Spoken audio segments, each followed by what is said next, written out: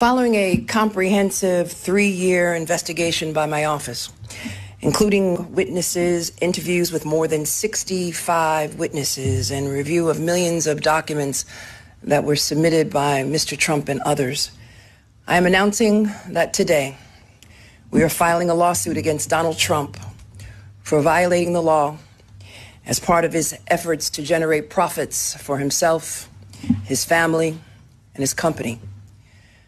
The complaint demonstrates that Donald Trump falsely inflated his net worth by billions of dollars to unjustly enrich himself and to cheat the system, thereby cheating all of us.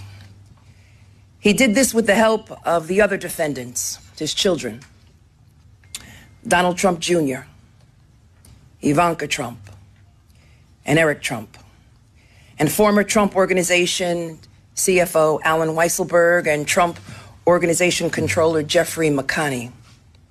Mr. Trump and the Trump Organization repeatedly and persistently manipulated the value of assets to induce banks to lend money to the Trump Organization on more favorable terms than would otherwise have been available to the company, to pay lower taxes, to satisfy continuing loan agreements, and to induce insurance companies to provide insurance coverage for higher limits and at lower premiums. As part of demonstrating illegality under that section of Law 6312, we show that they violated several state criminal laws, including falsifying business records, issuing false financial statements, insurance fraud, and engaging in a conspiracy to commit each of these state law violations.